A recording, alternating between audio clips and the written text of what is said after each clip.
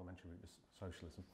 We can now, in recent years, have been proud to say we're a socialist party, but it's still a bit edgy to say that that means replacing capitalism. Right. What's your take on it? Well, my dad's a Marxist. And, you know, if you go to countries like India, where my dad's from, there is a much broader political tradition out there. People are prepared to not just see the world as it is and say why, but to see the world as it never was and say why not. And that's my starting point, I suppose.